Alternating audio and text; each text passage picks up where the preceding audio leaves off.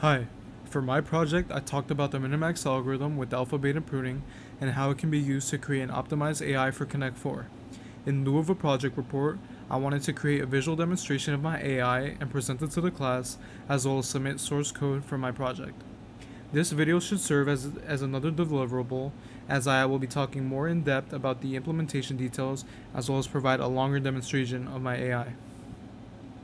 For the implementation details, a lot of the logic is referred to from the following pseudocode found from the Wikipedia page of the Minimax algorithm.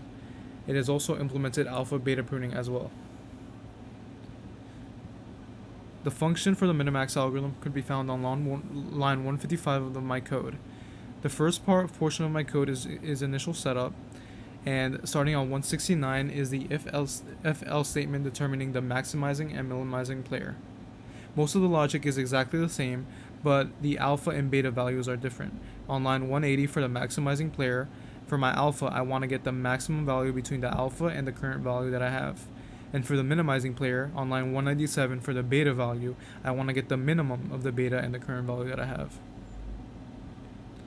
Starting on line 278 is the logic of when it's the AI's turn to move and how it determines the best possible move to make. On line 282, the column variable calls the minimax function and passing in the current board state and a depth level of 5, as well as a negative infinity and infinity values for the corresponding alpha and beta. It uses the result to determine the best possible move that it can make. Let me run my program.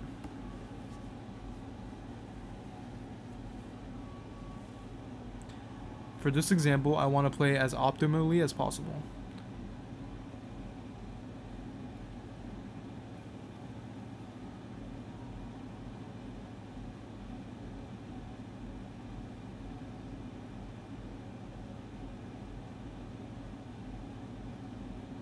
As you can see, the AI is making very rational moves and is currently in a pretty good game state against me.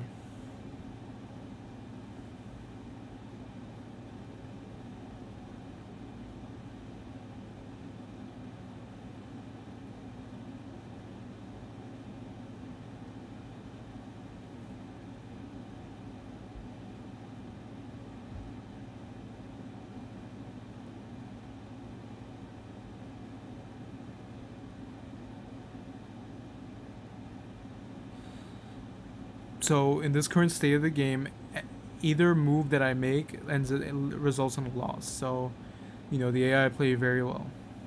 The AI actually has missed that move, but the AI still won. Awesome. So that was using alpha-beta pruning with a depth level of 5. Before I implemented the alpha-beta pruning, and a depth level of 5 actually put a lot of stress on my processor and took a long time for the AI to move. But with alpha-beta pruning implemented, the speed that the AI takes to move is a lot quicker.